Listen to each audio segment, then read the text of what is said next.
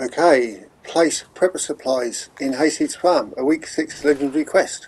There you are, there's your supply drop by the wooden bridge, and you need one of these, and there's 5 around here. There's one by these rocks up the dirt path.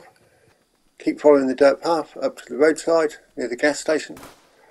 By the fence there is a 3rd location, and back across the fields to the corn and the tractor where the bales are, and you'll find 4th location, and back up the hill towards the farmhouse and go around to the door of the farmhouse, and there you will find the 5th location, and interact with one of these for your week 6 legendary quests. There you go.